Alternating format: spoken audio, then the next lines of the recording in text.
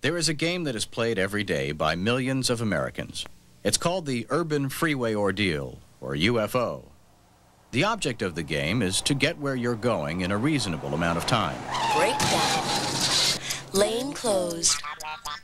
15-minute delay. Incident cleared. Proceed. The real players are the police, transportation department, government officials, and legislators who are responsible for operating the highway system. Accident. 2 lanes closed. 40-minute delay. Insufficient response. Further delay. Editorial in tomorrow's paper. Incident cleared. Proceed. When the players make the wrong decision, the real losers are the taxpayers who need the highways to get to work, deliver the goods, and carry on the commerce of the area. Tanker truck overturned. All lanes blocked. Insufficient response. Further delay. Editorial in paper. TV crew at your office. Insufficient response. Further delay. Fuel spill. Secondary accident. Maintenance closure. Mayor on phone. Insufficient response. Further delay. Rain. 2 breakdowns. Multi-vehicle accident. Hazardous materials spill. Livestock loose on opposing lane. Governor wants you in his office tomorrow. Insufficient response. Too late. You lose. We have total, eternal gridlock.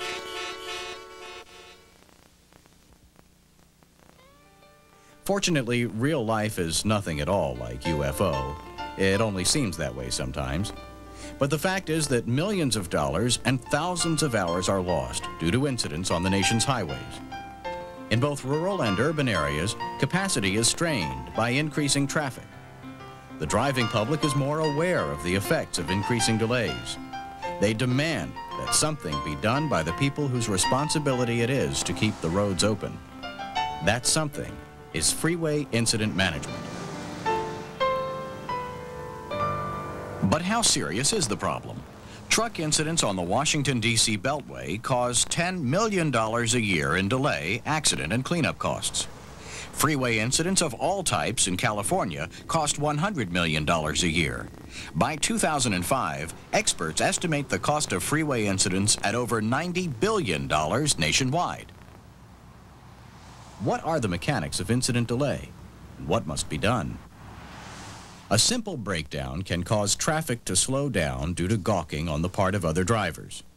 Capacity can be reduced by up to 20%. Block a lane and capacity drops by 50%. If 2 lanes are blocked, 80% of capacity may be lost.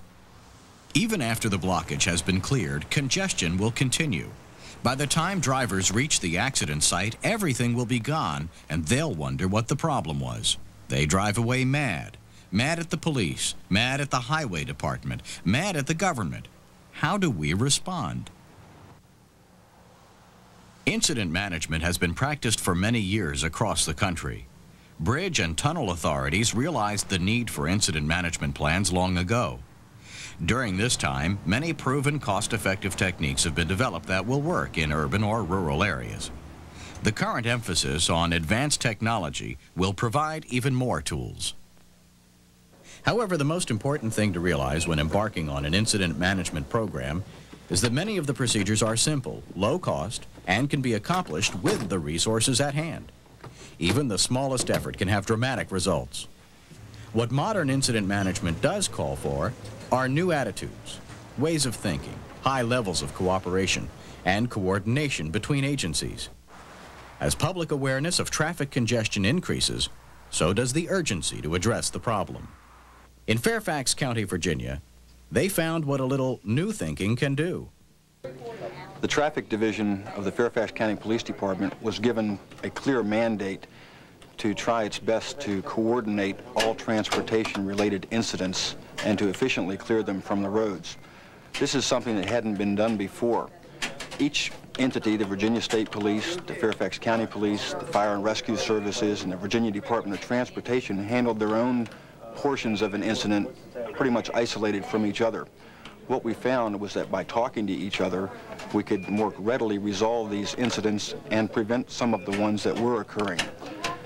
This was accomplished just by simple communication. We were able to beat down some of the barriers that were perceived, such as engineers not wanting to talk to traffic cops or one agency not working well with another one. Now what we have is a very cohesive response to virtually any traffic incident that occurs, whether it's a crash, disabled vehicle, or simple traffic light malfunction. We work in a coordinated effort to reduce the amount of delay on the roadways in Northern Virginia. Once the proper institutional framework has been established, the next step in controlling incidents is to find them quickly and gather the data necessary to make the right decisions. The Los Angeles Traffic Management Center demonstrates the state-of-the-art and underscores the importance of interagency cooperation. A traffic management systems center gathers information on traffic flow from a number of sources. It can monitor an entire corridor for problems. There are many proven methods of detection. Police and transportation department vehicles are a vital source of information, as are motorist call boxes. Public transit systems radio can be organized to provide on-site information. In some jurisdictions, motorists are using cellular phones to call 911 and report incidents. Traffic reporting services can be tied into the system at almost no extra cost. Once a problem has been discovered, the proper response needs to be made. A proper response is one that meets needs at an appropriate level. You don't need a sand truck at a simple breakdown. You don't want to wait long for one at a fuel spill.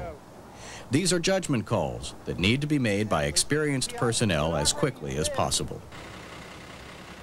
The Surface Patrol is one of the best and most cost-efficient levels of response. Over 3/4 of all incidents in urban areas are minor breakdowns, which cause delay far out of proportion to their seriousness. There's just so many of them: flat tires, running out of gas, engines overheating. Most of the time, these problems can be fixed quickly, often within minutes, provided they are detected quickly and the appropriate assistance is provided. In those locales where a dedicated surface patrol is not justified, a contract with a private towing company can perform the same service. Of course, not all incidents are minor. As time and the increased demands on freeway capacity take their toll, scenes like these are all too common. A community needs a menu of responses for every level of incident: breakdown, service vehicle; accident, tow trucks; injuries, ambulance, medevac if need be; cranes, sand, fire trucks, police, media, public information, alternate routes and detours, cleanup equipment. When all that's ready, the trick is to have what's needed on its way as soon as possible.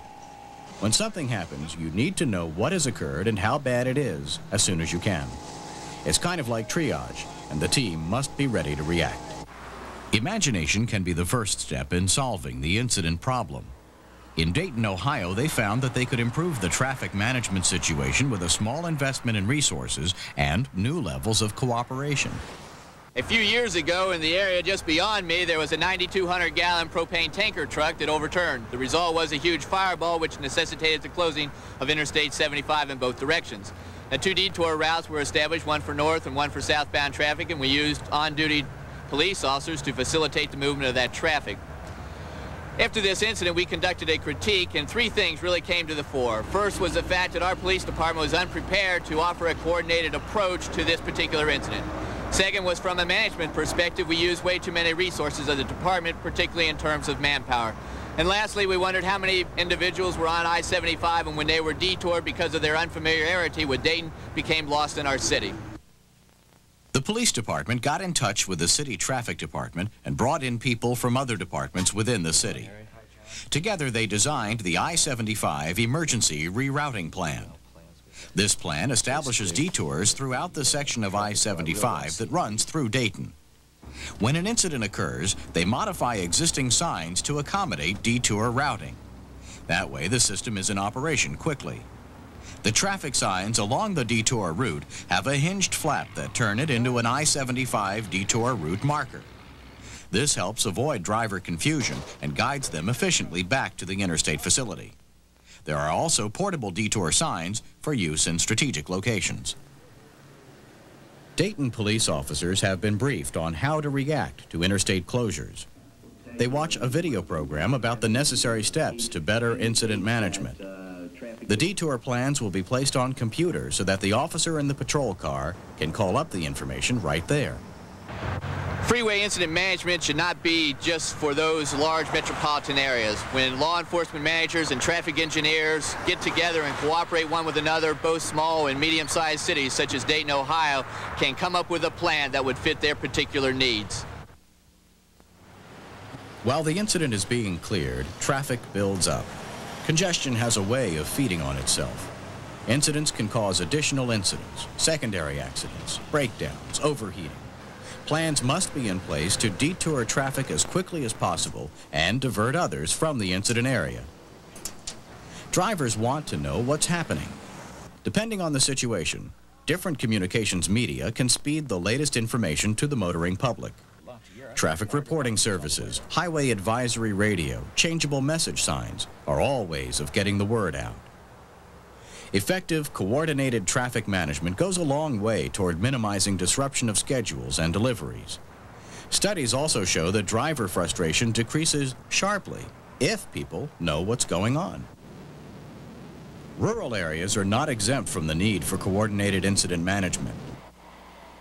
The collapse of the Schoharie Bridge on the New York State Thruway showed the impact that a major incident in a rural area can have on adjoining communities.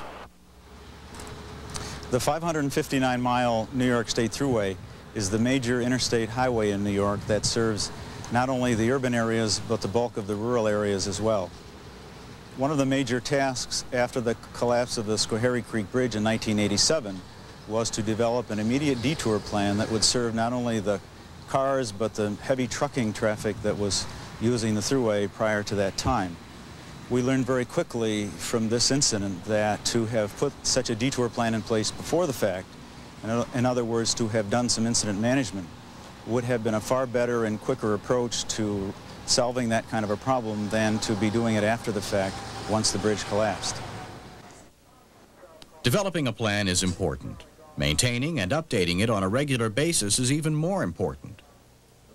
Periodic meetings attended by all the agencies involved in operating the corridor are an important part of plan management. This is a forum for people to air new ideas, suggest improvements, and analyze past performance. Each incident responded to provides a gauge on how well the plan is operating. In addition, simulations can be run to help be ready for major events that have to be coped with. Not all incidents are bolts from the blue. Many can be planned for well in advance. Every summer, the corridor between Washington, Baltimore, and the beach at Ocean City, Maryland is jammed with cars heading east on Friday and west on Sunday. Every year, from late spring to early fall, hundreds of thousands of people rush to Maryland's beaches on our beautiful eastern shore. They've created some of the worst traffic jams in the history of our state. They all seem to travel at the same time. Our governor asked us to get together and come up with a program that would make that trip easier and safer. We organized a team with local government, state government, police, and transportation officials. We call our program Reach the Beach. We made the trip a little more pleasant and a little bit safer for everyone. A master plan was developed to increase and maintain corridor capacity that consisted of two main thrusts. The first was to upgrade existing roads. The second was to institute incident management. The road improvements included widening sections of highway, replacing signalized intersections with interchanges, and construction of new bridges. The incident management portion of the plan consists of a multi-jurisdictional task force and a field operations unit managed from the Reach the Beach Communication Center at the Chesapeake Bay Bridge. We begin our operations around noon on Friday when traffic begins to pick up heavily. We have a communications network established all along the corridor between the State Highway Administration, the Maryland State Police, and other agencies to keep us informed of any problems which occur. Most of our incidents do involve cars and not heavy vehicles, so we don't have to have a lot of emergency equipment pre-positioned to get heavy loads out of the way, although it is available if we need it. We have courtesy patrol vehicles, including motorcycles and SHA vans with push bumpers, arrow boards, water jugs, jumper cables, and other equipment to help get vehicles off the road and into a safe position. We have incident management plans in case a major incident occurs, and also plans to help emergency vehicles get along the back roads to and from the hospital areas. State police motorcycles can quickly get to an incident, and we have an airplane in the air conducting aerial surveillance. All this ties together to keep us well informed and respond quickly to an incident. Accurate communications is vital to effective incident management. Information must flow from the site of an incident to the communication center, to the response team, then to the motoring public. Whenever there's an incident along the corridor, we have to get information to people for two reasons. First of all, if possible, we want to try and divert them around the incident, get them on an alternate route. And second, we want to lower their frustration level. Nothing is worse than sitting in a queue of traffic and not knowing why, or not knowing what's going on ahead of you.